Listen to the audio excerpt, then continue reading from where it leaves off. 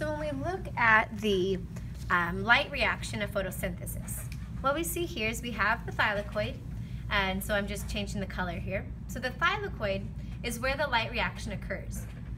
So I'm zooming in so we can see the process a little bit easier.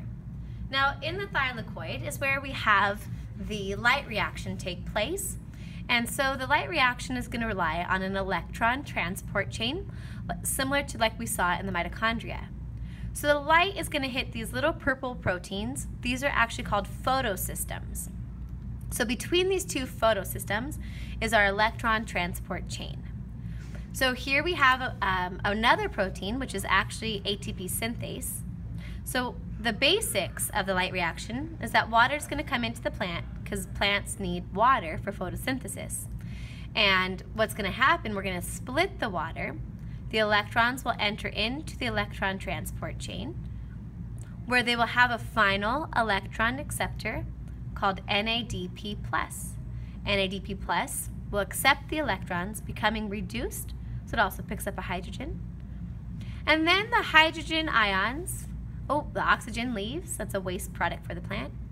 Eventually over time, hydrogen ions will build up inside of that thylakoid, and they'll flow through ATP synthase, making ATP. And this is called photophosphorylation.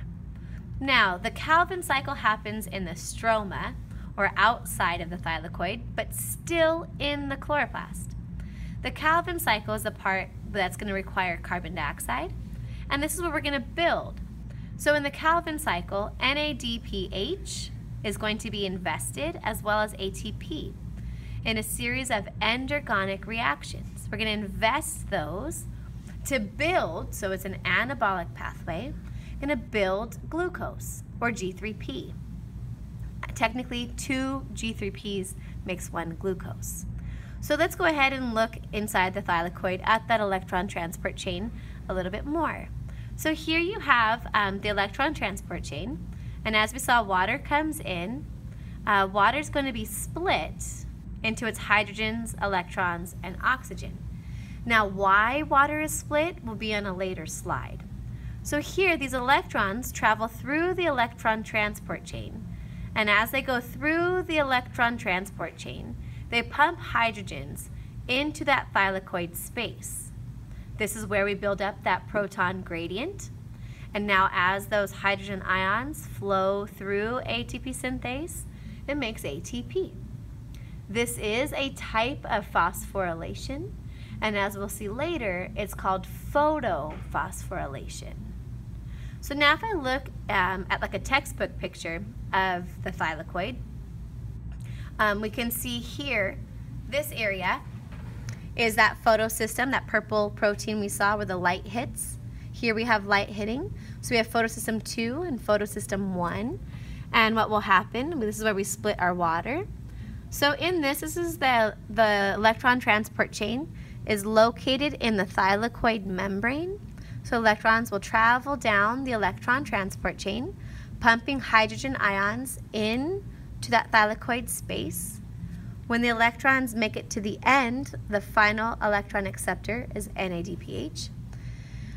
We'll have chemoosmosis happen. The hydrogen ions will flow through ATP synthase, making ATP. Where the ATP and the NADPH will then be used in the Calvin cycle. Okay, so we're going to talk about light for just a minute. So there are different wavelengths of light, and plants are going to use these different wavelengths differently. So when we talk about like why plants are green, for example, plants have a pigment called chlorophyll, and chlorophyll absorbs all colors of light except for green. And you can see in this picture, when we look at a plant appears green because the green light is not absorbed by chlorophyll. So chlorophyll absorbs red light, orange light, blue light, purple light, etc., but not green. Kind of yellow, but green light is bouncing off of that plant into your eye and the leaf appears green. So when we look at like an apple, for example, apple's red pigments are going to absorb all colors of light except for colors in the red spectrum. If you look at like something that's black, black absorbs all colors of light. So it's kind of like the absence of light bouncing off. Now when we look here, there's another picture to see how like with the red pigment does not absorb red light, so it bounces back and you see red. Same thing with green and blue. Now to get combinations of colors, like purple for example, we know that purple is a combo. When you color when you're a kid, you mix red and blue crayons to get purple. Same thing, you'll have both of those wavelengths of light bouncing into your eye, so that like a grape appears purple. So when we look at plants, our food and stuff, is full of different kinds of pigments, not just chlorophyll. Purple pigments, we'll talk about more in class. So when we, when we look at these pigments, now chlorophyll is the main pigment in plants, and there's chlorophyll A and there's chlorophyll B. These chlorophyll molecules are located within the photosystems. You can see them here. There's also accessory pigments that help chlorophyll, and that's what's located here on the sides. But chlorophyll are our main pigments in plants. So when the light hits the photosystems, what's going to happen is the electrons are going to get excited and they're going to travel through the electron transport chain. So let me do this again for us. So the light is going to hit the photosystem, and the electrons located within chlorophyll are going to get so excited they're going to shoot up to the primary electron acceptor, travel down the electron transport chain, and then as they travel down, hydrogen ions are pumped into this thylakoid space inside of the thylakoid. Over here on this side, this photosystem 1, when light hits, the electrons get excited and shoot up, and then NADPH will be formed. When the electrons travel down, they replace the electrons in chlorophyll B. So let's watch that again. The light hits, you have the electrons shoot up. As the electrons travel down the electron transport chain, it pumps hydrogen ions into the thylakoid space. Now if we focus on photosystem 1 for a second, the light has the electrons shoot up from that chlorophyll. Well, that chlorophyll just lost electrons, so those ones are replaced from these ones coming down the electron transport chain. The final electron acceptor over here is going to be NADPH. Okay, now at this first photosystem, photosystem 2, to replace the electrons that were just lost from chlorophyll, we're going to take our water and we're going to split it. We split water into the protons, electrons, and oxygen. And here's where electrons are going to now replace the ones that were just lost from chlorophyll. When we split water, splitting water is called photolysis. Photo with light, and lysis is to split. When we split water to replace the electrons, it's called photolysis. Now let's go ahead and look in photosystem in more detail. So as the light comes into the photosystem, it kind of gets passed around from pigment to pigment, where the final light acceptor, I guess, is chlorophyll A in photosystem 2. So chlorophyll A, it's kind of, I think about it like a team of volleyball players passing the ball around, and the last person to spike the ball over the net would be like chlorophyll A.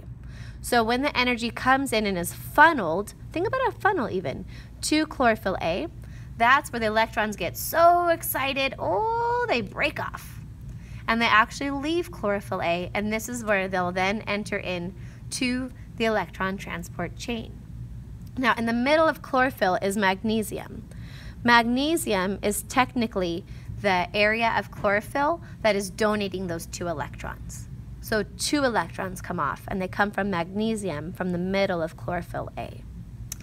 Here's another picture to kind of just help show how the light is passed around to the chlorophyll A molecule. I'm sorry, this would be chlorophyll A, and then it leaves chlorophyll and enters up into the electron transport chain. You can think about it as getting passed around to the reaction center, or like a funnel.